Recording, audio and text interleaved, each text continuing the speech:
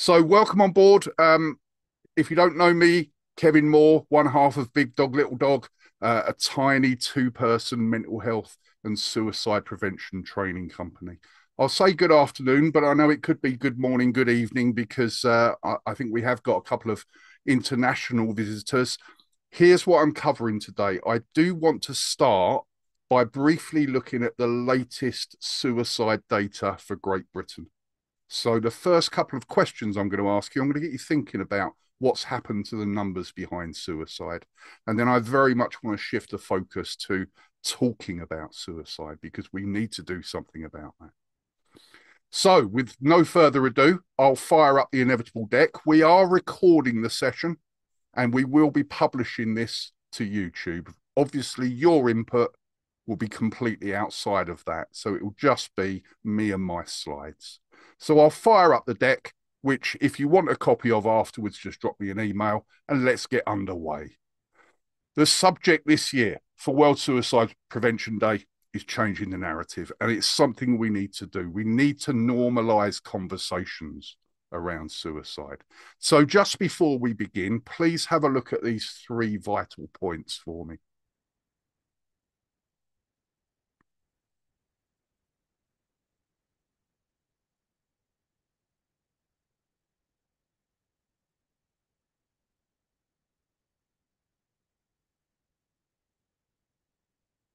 And I'll just say again, we are recording the session.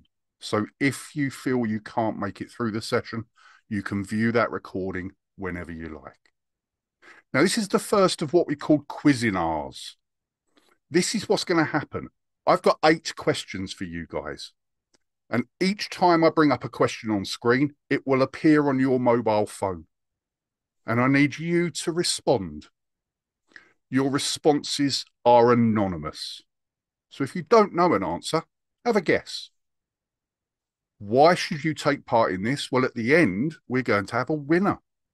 And that winner is going to own an exclusive It's a Dog Thing BDLD t shirt. And just to be clear, these t shirts are only available to people who win in our competitions. You can't buy them. So, what do I need you to do to take part? Get your phone out, please. Get your phone out and open up your web browser. And in that web browser, please go to this address, wooclap.com. Please make sure you spell it right. wooclap.com. If you're tech savvy, you can do it on your computer, but it's handier to do on your mobile phone. Once you've got there and you're successfully on there, it should ask you for an event code. And the event code for today is Quizinar. Again, please make sure you spell it right. Look at the spelling on screen. Once you've put your event code in, hit the go button, and it should then ask you for a username. This is how your name will appear on our screens if you're in the top 3 at the end of the quiz. So I'll choose the username Big Dog, then hit that Let's Play button. And if everything's working right, you should be at a screen saying something like, raise your head, there's no vote in progress at the moment. And I'll just give it a few seconds for anyone who's still going through those steps.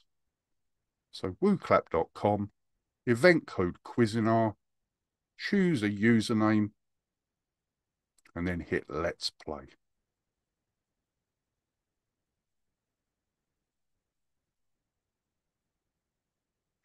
If you haven't got any of those details down, don't worry. Each time I ask a question, you'll see those details at the top of the screen.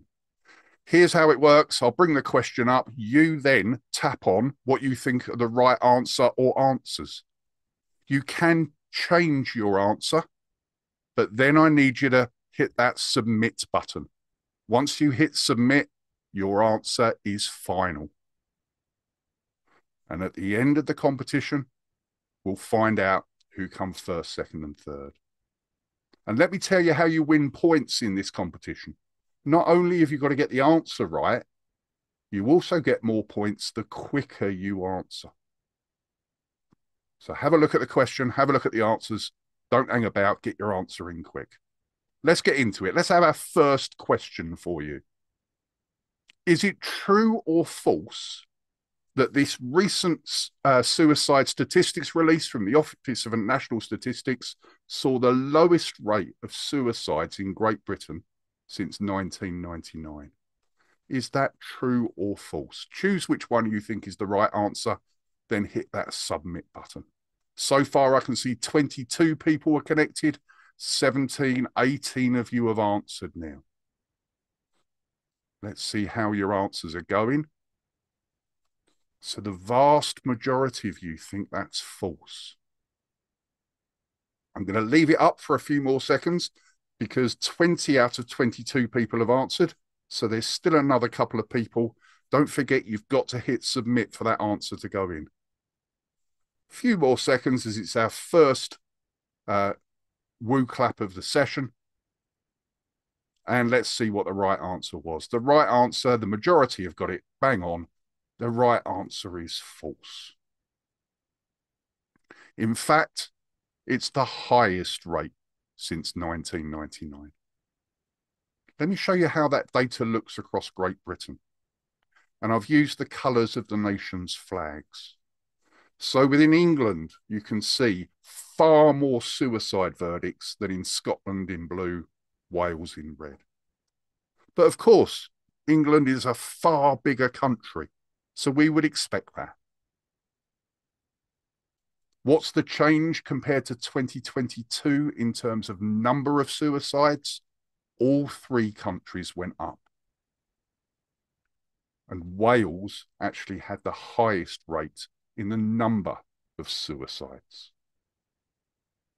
But numbers don't tell us anything really because they ignore the fact that England is a far bigger country.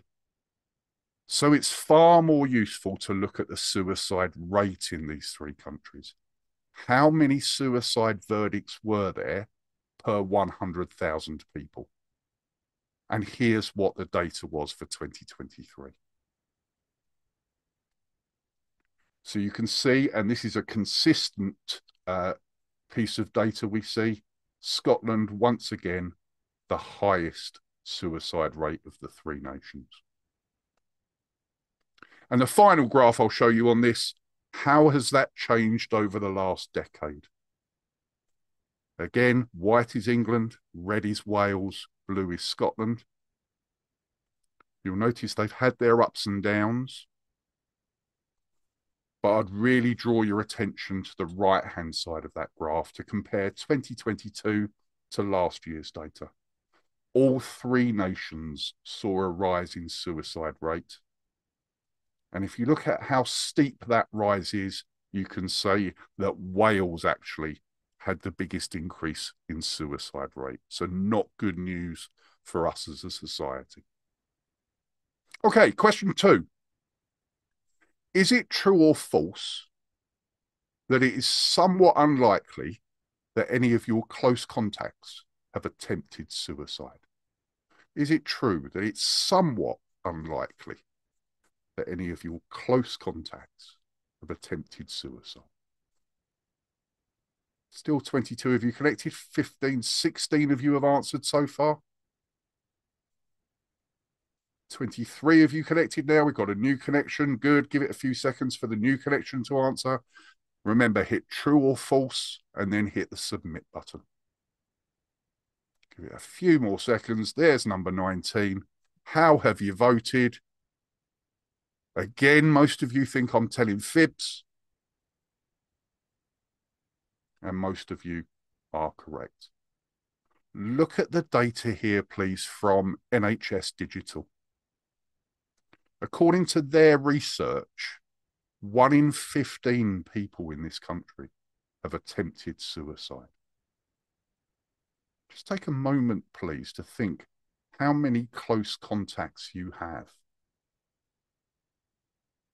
It's likely to be at least 15. So statistically speaking, it's highly likely that someone close to you has attempted suicide. Okay, question number 3 for you. Let's see how you get on with this one. True, higher, or lower There are approximately 375 suicide attempts every single day in Britain. Is that true, or do you think it's higher, or is it lower?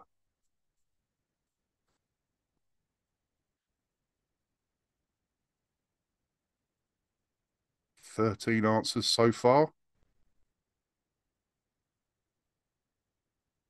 Depending on the size of your phone screen, where there's three options here, you may need to scroll down to find that submit button. And remember, you can change your answer right up to the point of hitting submit. True or false, there are about 375 suicide attempts every day in Britain. 17 responses so far. We had 19 last time, so I'm just going to wait for a few more seconds. We're doing fine time-wise. We're at 18 now. Let's see how the 18 have voted. So the majority of you are saying higher than that. Two smug people if the answer's true, and there'll be one very smug person if the answer is lower. Okay, the correct answer is we have two very smug people in the room. There are about, statistically, 375 attempts every day. Let me show you where that number comes from. When I showed you the statistics earlier, in 2023, there were 6,834 suicide verdicts in Great Britain. Now, research strongly suggests that for every suicide, there are about 20 attempts. So if we multiply those two numbers together and then divide that by days in the year, that's what we get. About 375 suicide attempts every day in Great Britain. It's quite a number, isn't it? And in fact, if I take the maths one level further and divide that by the 24 hours in a day, we get this number. Or to put it another way, in the time we're together today in this webinar, 15 or 16 people in this country will have attempted suicide. It's a bigger problem than society tends to accept. Okay, let's move you on to question number 4. True or false, conversations about suicide must be left to trained professionals. Is that true or false?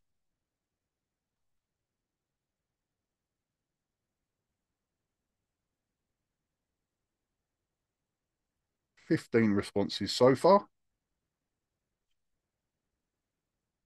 We've been hitting 18. Our highest so far is 19.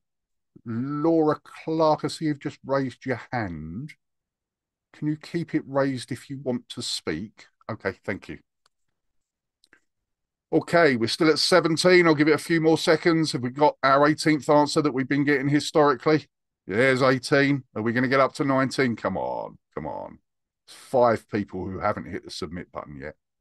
Is this one true or false? Can I eke a 19th answer out of somewhere? While I hang on in there, let's see that the vast majority of you have said false. And the general public tend to think that one's true. But the answer is false. And I'll show you why we need to make sure people like you and me can have these conversations. Look at this for a statistic. This is, of all the people who die by suicide, how many of them were in contact with mental health services in the year leading up to their death? The unfortunate thing about that pie chart is I haven't shown you the right chunk yet. That's the right chunk. Only 26% were in contact with mental health services in the year before their death. So 3/4 of suicides involve people who weren't in touch with mental health support. If we leave it to the trained professionals, bad things happen. Yes, they have a crucial role to play, but we need to be asking that question. Now, there's a massive myth, the biggest myth in the world of suicide. This myth exists, and we need to get that out of people's minds because the fact of the matter is completely the opposite is true. Have a look, please, at that section I've highlighted.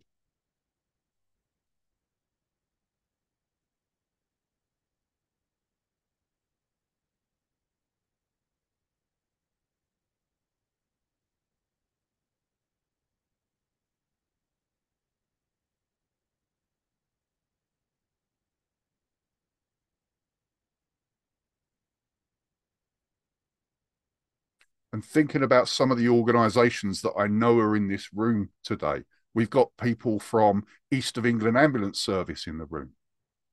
How often you guys encounter people in suicide crisis?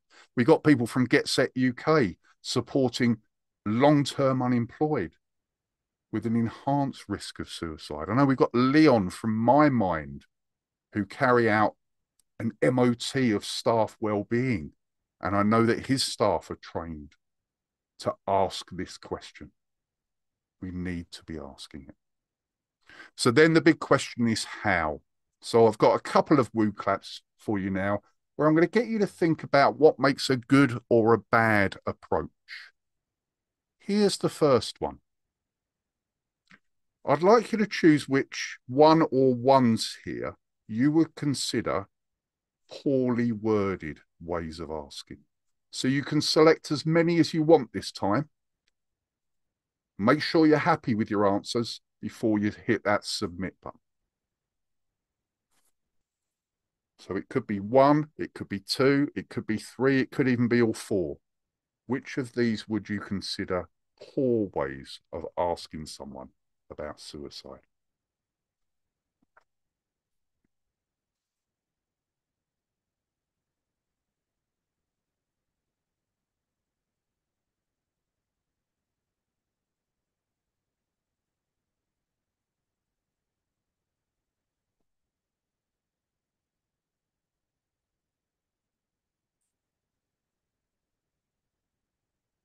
$16 answers so far. I've slowed you right the way down here. This is a really good example of where we need to think carefully about language. We're up to our 18. I'm still going to leave it for a few more seconds in case there's a 19th or 20th set of answers. And once we find out the right answers, we'll have a think about each one of these. Okay, how did they score? So every single one of those answers had at least 9 people thinking it was poor. So not one of those answers did you all think was a good answer. The correct which one or ones, poorly worded, the answer is all 4 of them. Now let's have a little think about why each of these is poorly worded. The first one, if you've done mental health first aid, we've covered this in the training. This is a legacy phrase. Back in the day when suicide was actually a criminal offence. And when we use the verb to commit, usually we're talking about crime. So it brings some judgment with it. Someone considering suicide is already feeling guilty enough without us adding to that guilt. Second one, what's wrong there? Never use words like success. We never want to use positive language when we're talking about suicide. Kind of makes it sound like they failed and therefore they should have another go at it. Language matters. Now look at number 3. Number 3, a close friend of mine recently spoke to their GP about having suicidal thoughts. And this is what the GP said in return. Now, I'm sure that the GP intended it as a way of getting the person thinking about reasons to keep living. But I noticed 16 out of 18 of you have agreed that could be interpreted a very different way, couldn't it? So what's stopping you? So you can see how well-intended phraseology can actually be interpreted quite the other way. Finally, number 4, we're back to this thing about positive words and suicide. Now, completing suicide is, generally speaking, considered an acceptable phrase to use these days. I personally would encourage you not to use a positive word like complete when we talk about something as tragic as suicide. So, key points from that. Avoid judgment in your language, avoid emotion in your language, and look out for how your words could be accidentally misinterpreted. Can we get you to do that again now? I've got 4 more phrases for you. This time, these 4 questions, which of these would you consider inappropriate? Again, you can choose as many as you like.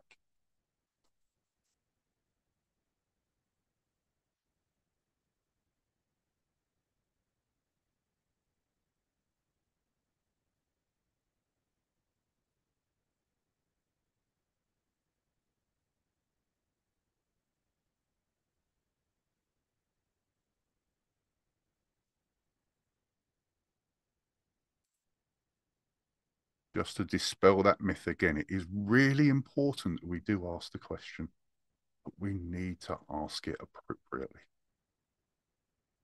So which 1, 2, 3, or 4 of these do you think are inappropriate ways of asking that question? 16 of you so far? I think we've still got another couple to come. I'll leave it hanging. We're doing fine time-wise.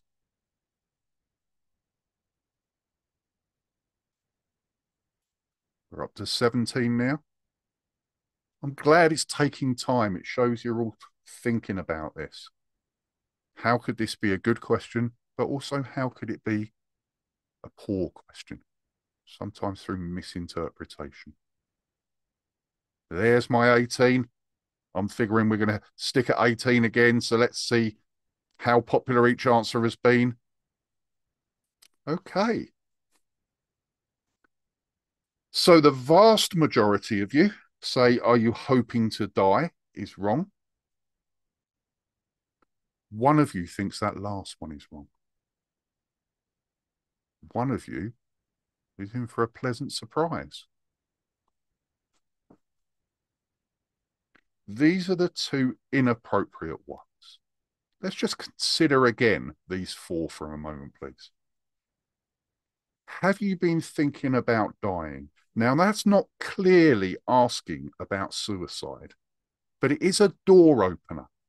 It's a question that if the person says yes, you can follow up with a more direct question. There's nothing wrong with doing that at all. Number 2, are you considering suicide? That is no judgment, no emotion, out and out asking the question. Nothing wrong with that whatsoever. In 4 words, we've had the most uncomfortable conversation of our life. Number 3, we're back to that positivity again, aren't we? We don't want that positive language. Hope is a positive thing. Number 4 is a really interesting one. And congratulations to the one person that chose it. Because most people think that that's a good way of asking. Let me tell you a true story on this. 2.5 years ago, the little dog and I were delivering trainer training in suicide prevention. And one of our learners was a trainer up in the West Midlands. And she asked this question of a young learner. And that young learner replied, no, the way I'm thinking of doing it isn't going to hurt at all.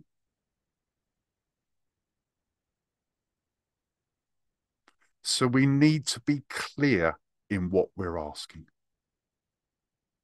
Some key points for you to take away from that, please. Ask outright, but not bluntly. No ambiguity, please. And there isn't anything wrong with that soft form of question, providing it is that doorway to a clearer, more direct question. Okay, let's move us on. Question number 7, penultimate question. Is it true that international evidence suggests that every suicide impacts about 75 other people? Is it true? Is the number higher? Is the number lower? So we've been talking to someone considering suicide. Now we're thinking about those affected, those left behind. Is it true? About 75 people are impacted by every suicide. Is it higher or is it lower?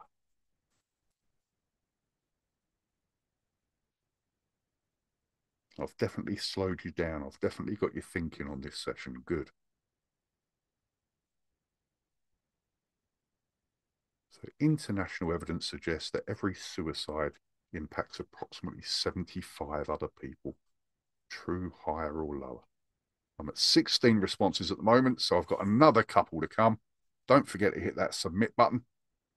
There's number 17. Is number 18 going to land? I'll give it 5 more seconds. Let's see how everybody else has answered. Most of you say true. The correct answer, 4 of you got right. International evidence suggests that every suicide impacts about 135 other people. Now, that might sound high, but what I'd like you to do is just think about your own social circles for a moment. So there's you. Ask yourself, please, how many people are there in your family? How many people would you class as close friends? Ask yourself that now. Come up with a rough number. Add your family and your close friends together, what you got. Then I want you thinking about other friends and your colleagues. How many of those have you got? Colleagues who know you in one way or another. Not necessarily close colleagues, but colleagues. And that's your first answer, please. Then be thinking about people that you know online. LinkedIn, Facebook, if you're a member of forums, anything like that. How many of those know you in some way, shape, or form? Again, not closely, but they know you. And hopefully you've got a total from those 3 things added together. Then you need to plug in the friends and family of those people. And in no time at all, you will pass 135. And if we apply that 135 to the number we kicked off with today, 2023 suicide verdicts in Great Britain, 6,834 of them. If we multiply that by the 135 people affected by each of those deaths, nearly 1 million people in this country each year are impacted by suicide.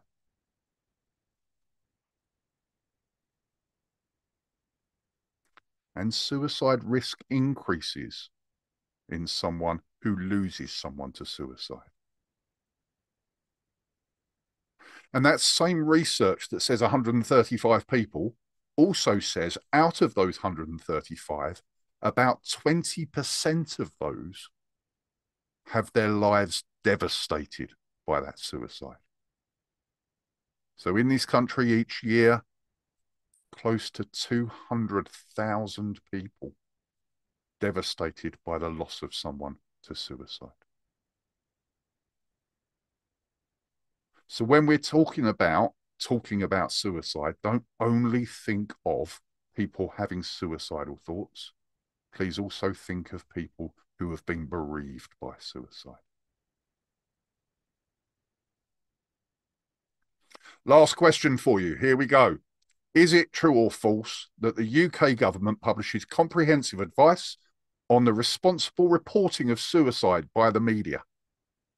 So is it true or false that the UK government has comprehensive advice for the media on how to report suicides responsibly? True or false? Final question. 16 responses so far. I know that's going to go to at least 17. Maybe we'll hit 18. There's my 17. There's my 18. Are we going to hit 19 for the second time in the webinar? Or, hey, thank you very much, number 19. Let's see how you voted. Split you. 2/3 of you say false. The bad news is the correct answer is false. The good news is there is comprehensive advice. It's just not the government that do it. It's our good friends at the Samaritans. If you visit the Samaritans website, please just look here at all the different guides available to the media.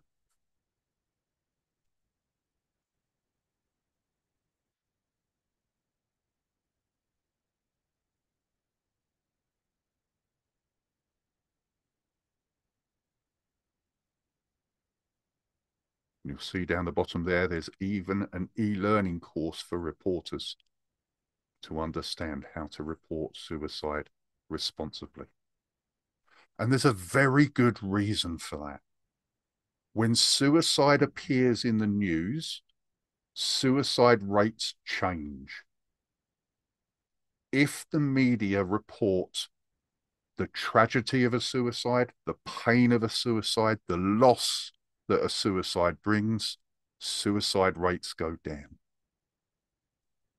But if they report it in any way that glamorizes or portrays it as an escape or describes the method used, suicide rates go up. And I'll show you two examples now, one from the media and one from social media. And I'll give you that link to the media guidelines in chat at the end. So here's two examples. Left-hand side, New York Mirror from the 6th of August, 1962. Marilyn Monroe killed herself. Shows a very glamorous picture of her, says where she did it, even says how she did it and how many pills she took. Guess what? There was a surge of suicides amongst fans of Marilyn Monroe in the months that followed, almost all using the exact same method. Then look at that one on the right, please. This isn't by a journalist, this is a member of the public. And I'm sure it was posted with all the best of intentions. But notice where they've gone wrong here. If we convey a message that suicide is in any way an escape, a way of achieving a goal, we risk impacting the thoughts of others when they think about the subject of suicide. As I say, I'll give you that link, and I've got another couple of links for you when I finish my slides. And I'm nearly there on my slides now. In fact, let's just summarize the main points I've made here before I show you some resources. I hope you've seen from those numbers, this is a bigger problem than society acknowledges. We have to have conversations. Asking someone and then giving them the space to talk about it releases pressure. Just asking someone the question might be enough to bring them away from suicide crisis. But let's think about the language we use.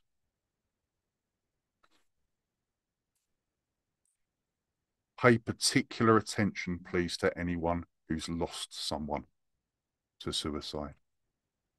Not just in the days, weeks, and months that follow, but things like anniversary of that person's suicide, that person's birthday. If it was a partner, the wedding anniversary. There are dates where that suicide risk is likely to peak. So let's not allow it to be a taboo subject. Let's encourage them to talk to us if they want to. And then a cheeky little plug, if you've enjoyed today's Quizinar, early heads up, next month we're looking at schizophrenia. At the tail end of the month, it'll be 1 o'clock again. I'll send it out on socials and on emails.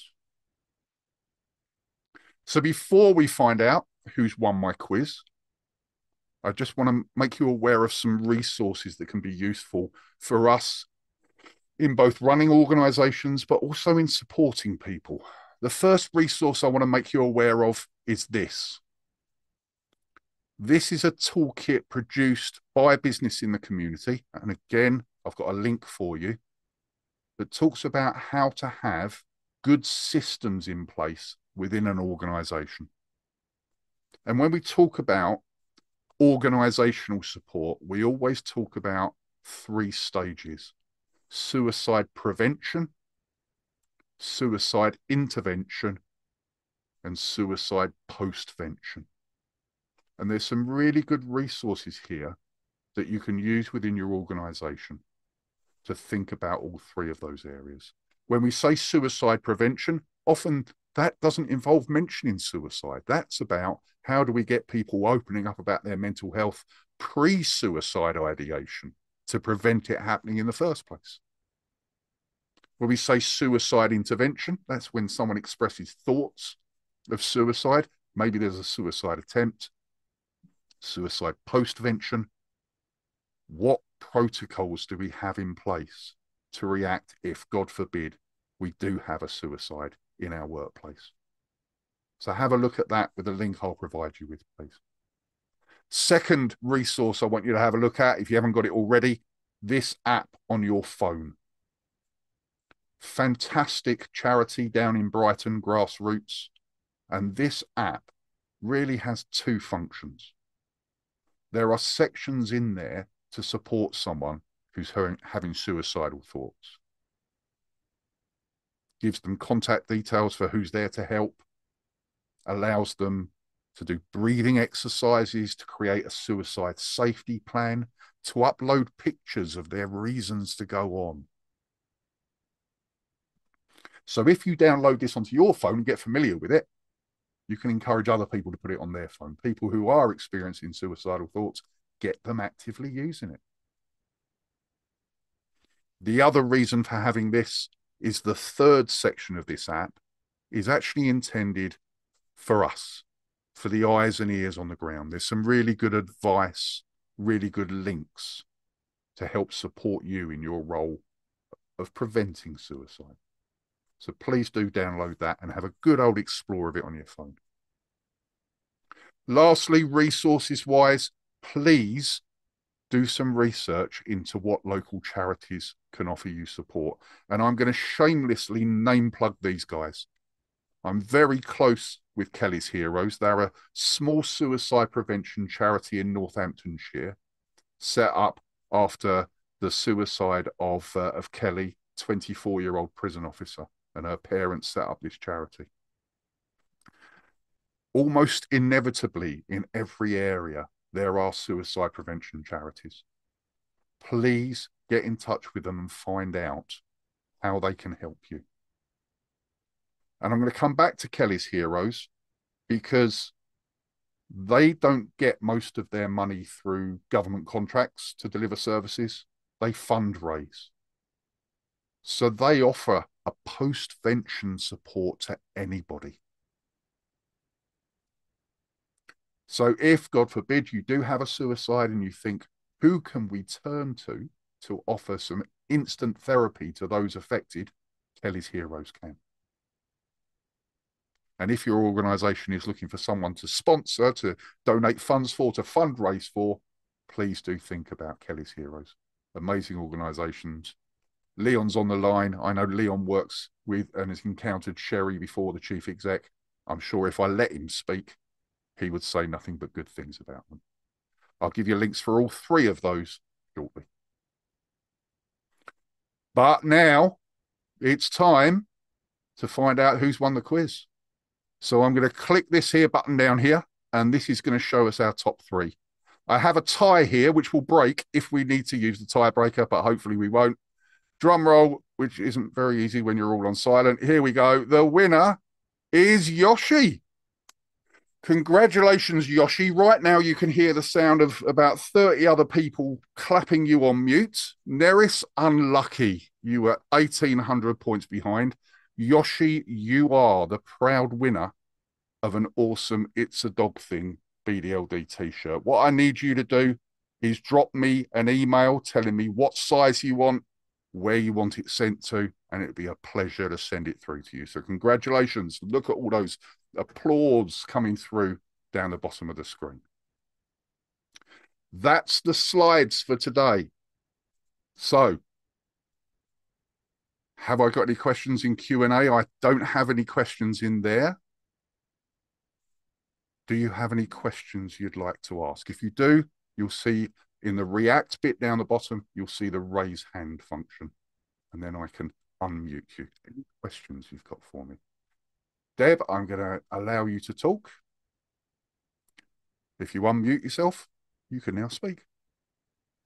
Yes, Kev, all I wanted to ask was with regard to questioning people, is it okay to say something like, are you thinking about taking your life? So let me throw that back at you. Is there anything in there that you think might upset or encourage?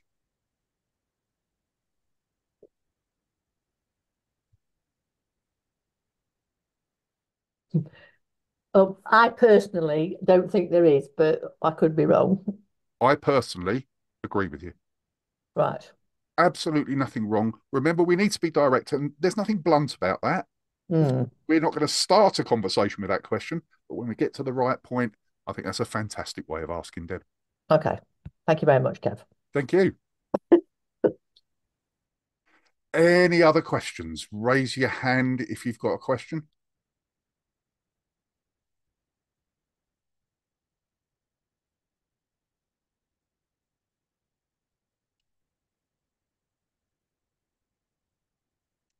Okay.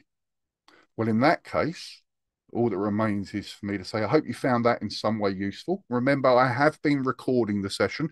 Deb, can you just tell me when I upload this, are you happy for your question and my answer to be included, or would you rather I cut it out?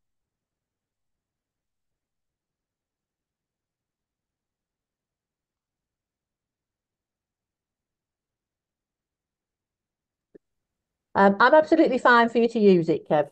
Lovely. Thanks, Deb. I will do. Thank you. The recording will go up on YouTube. I will gladly send out a link to it for everybody. Thanks, Leon, for your feedback in chat. Always lovely to see you. And thank you, Nupur. Most months we'll be doing these. As I said, October the 29th, we're going to be doing schizophrenia. Same format, 8 or 9 questions using WooClap. Maybe a t-shirt up for grabs, maybe not, depending on how generous I'm feeling. And what I would also say is if there are any subjects you'd like to do one of these on, you'd like us to deliver a session on, let me know what subjects you might want covered. You've all got my email address, kevin@bdld.org.uk. And let me also, while I remember, chuck those links in chat. So if you want to highlight what I've just posted in chat, you've got the Business in the Community Toolkit, Kelly's Heroes, the Samaritan's Guidelines, and the Stay Alive app. Thank you all for such nice praise in chat. Glad you found it useful. Keep doing what you're doing. I know most, if not all of you, interact with people at elevated risk of suicide. Please carry on saving lives, and I hope to see you next month. Thank you all. Feel free to leave. You're out of here. Well done again to my champion.